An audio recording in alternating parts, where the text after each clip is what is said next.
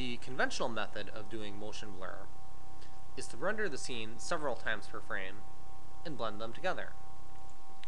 This can be done in real time if only one image per frame is rendered and is blended with the previously rendered image using the accumulation buffer. Although this can be run at high frame rates, it produces very distracting ghosting artifacts, as you see here.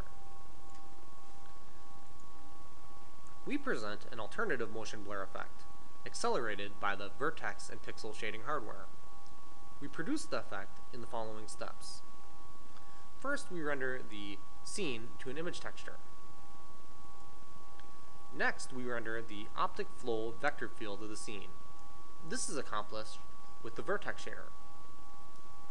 We pass the current and previous transformation matrices to the vertex shader. The per vertex velocity vectors are computed and encoded as colors. In addition, we displace the vertices by their velocity vectors, thus warping the object. The optic flow is stored as an offset texture. An image can be warped by displacing its texture coordinates by an offset texture. We now begin to compute the line integral convolution.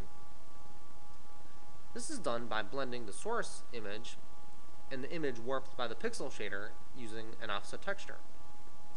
The warped and blended image is used as the source image for the next iteration. This is what it looks like after 3 iterations. This is repeated many times to produce the final blurred image. This example uses about 30 iterations. In conclusion, as virtual worlds become more complex, it is important to consider how special effects will scale when applied to scene complexities approaching millions of triangles.